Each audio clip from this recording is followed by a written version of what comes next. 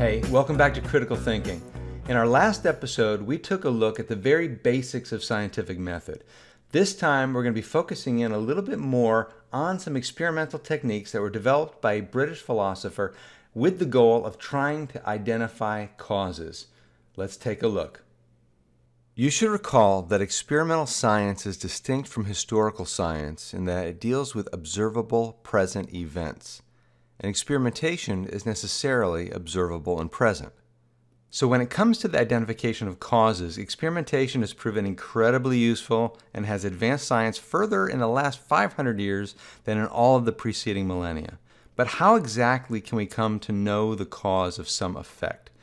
The inductivist experimental method, which is the method of forming and testing hypotheses, seeks to discover causal connections.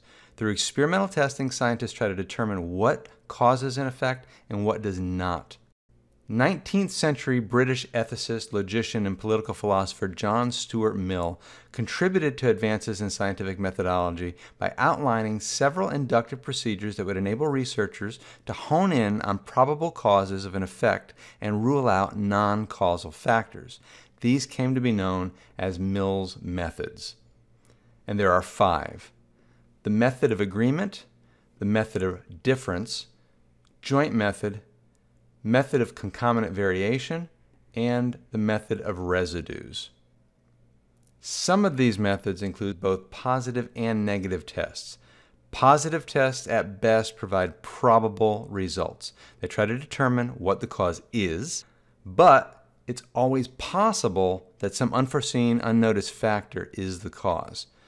The negative tests, on the other hand, provide virtually certain results. They indicate for sure what the cause is not, or at least attempt to do so. Let's take a look at some important concepts before we actually examine each method. Effect. This is anything that begins to be as the result of some cause. Notice how it's defined with reference to cause. We can just as easily define a cause as something that brings about an effect, but this seems uninformatively circular. So it might be better to think of a cause as that which produces and an effect as that which is produced. And yes, I'm going to ignore the fact that we can do the same for producer and product. Producer being what brings about a product, and product being what is brought about by a producer. Nevertheless, even though they each have specific roles in this relationship, it's possible that something be both a cause and an effect, just not at the same time and in the same way. It's our law of non-contradiction. And that's because they are relative terms. Now, from the scientific point of view, an effect is the event that we're trying to understand or explain, the object of consideration, or the phenomenon that raised the initial problem or question. And then we have factors. An antecedent factor is some event or thing that precedes the event under consideration, something that happens prior. The importance of the antecedent factor is relative to the probability of it being causally related to the event which follows. An antecedent factor should not be confused with a cause. Rather, it's to be tested as a possible cause. A concomitant factor is something that happens at the same time as the cause, but is not the cause. It can easily be confused with the cause or mistaken for the cause, yet it may not even be necessary for the effect. And lastly, we have conditions. A necessary condition is one that must obtain in order for an effect to occur. So an event can occur without this type of condition. The sufficient condition is one that is adequate for an effect to occur, a condition that guarantees an event. These are very important terms, particularly when we get to propositional logic down the road. All right, our first method is the method of agreement, also called common thread reasoning. And there's both a positive and a negative version of this. Let's look at the positive version first. The positive method of agreement attempts to identify a sufficient condition. It tries to find out what the cause is. Stated, the single antecedent factor common to all situations where the effect occurs is probably the cause. There may be an unknown cause and the antecedent may only be incidental. If it can be demonstrated that there's only one possible factor present every time an effect occurs, there's a good chance that it is the cause, but it's only highly probable. Let's imagine we're doing chemistry. We'll run 3 experiments. We have our factors, say a number of different chemicals, and we have a phenomenon which occurs each time we mix the chemicals. We'll call this a reaction. In instance number 1, we have factors A, B, and C, and the effect occurs. In instance 2, we have D, C, F, the effect occurs. In instance 3, we have F, G, C, and the effect occurs yet again. The single factor common to all instances where the effect occurs is obviously C, so it's probably the cause. The negative method of agreement tries to find out what the cause is not. The principle stated, no antecedent factor is the cause in whose absence the effect occurs. So the question is, does the effect still occur without this antecedent factor? If yes, that factor is certainly not the cause. In instance 1, we have A, B, C, and an effect. In instance 2, we have A, B, C, and an effect. In instance 3, we have only B and C, but we still have the effect. The effect occurs here in the absence of A, so A can be eliminated as a causal factor. Mill's method of difference is also called relevant difference reasoning.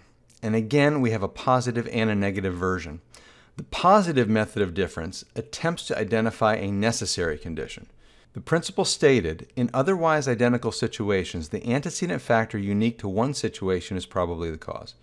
If an instance where a phenomenon occurs and an instance where it does not have every element in common except one, this is probably the cause. This one antecedent factor is absent from the situation where the effect doesn't occur. The process is to keep isolating factors to see which one causes the effect. Here, let's run two experiments. The first, we have A, B, C, and D, and it produces an effect. In the second, we have B, C, and D, and the effect fails to occur. A is unique to instance 1 where the effect occurs, and the instances are otherwise identical, so A is likely the cause for the effect in question. Now, one way to remember the difference between method of agreement and difference is that agreement indicates that the effect occurs in each instance, or in other words, the results agree. And in difference, the effect differs between the instances. With the negative method of difference, the principle states that no antecedent factor can be the cause in whose presence the effect fails to occur. If it's really the cause, it would be able to produce the same effect repeatedly under the same circumstances. If the effect fails to occur in the presence of the supposed cause, then the supposed cause can't be the true cause. In instance 1 here, we have A, B, C, and D, and an effect. In instance 2, we have A, E, F, and G, and no effect. We can rule out A as the cause since the effect fails to manifest in the presence of A in instance 2.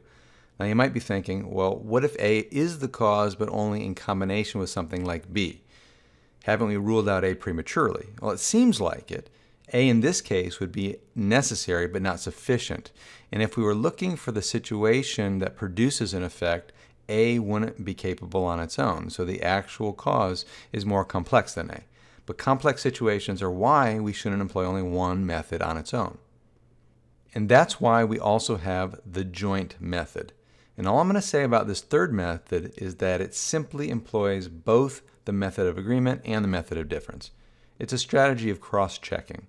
And when the results from different methods point to the same conclusion, the probability of accuracy increases. The fourth method is the method of concomitant variation. And the principle states, if the occurrence of a phenomenon varies with a particular element, then that element probably is causally related to the phenomenon. Sometimes things happen in degrees. When one possible cause and effect vary together, you may have found the cause. The antecedent factor that varies proportionally to the effect may be the cause. Here we'll run 5 experiments and we'll play around with varying the amount of a select factor. In instance 1, we get an effect. In instance 2, we increase B, we get a greater effect. In instance 3, we do it again. And as element B increases, the effect goes right along with it. Perhaps now we decide we're going to decrease the quantity of B and observe the effect dwindle alongside. Yet again, we'll do the same thing. It looks like B might have some causal impact on our effect as the two are clearly related. Of course, correlation is not causation, and it's possible some other factor that's unknown might be at play. We could imagine a medical drug trial where a test subject with cancer was given several different experimental drugs. Say drug B was increased and the patient showed signs of remission. Increase it again and the cancerous tissue begins to disappear faster. We could also imagine that the patient was allergic to drug B and it caused the patient's own body to produce a hormone that fought off cancer. But if there were no allergic reaction, there would be no benefit of the drug at all, and in all other cases, nothing happens. Was the drug the cause of the remission, or was the cause something else? Perhaps many other drugs would cause a similar reaction and yield the same benefits. Now, of course, this is just a thought experiment, but the point still holds. We have to be incredibly careful in our conclusions. And finally, method 5, method of residues. It's also known as process of elimination. The principle states the antecedent factor that remains after the other antecedent factors are eliminated as probable causes is probably the cause. If you know what all the possible causes are and you can eliminate all but one, that one may be the cause. This is essentially the same as inference to the best explanation, which we've looked at before. That's a good place to wrap up our discussion of experimental method. Next time, we're going to take a look at historical science, and we're probably going to introduce some mistakes in causal reasoning. So until then, take care, and I'll see you in the next video.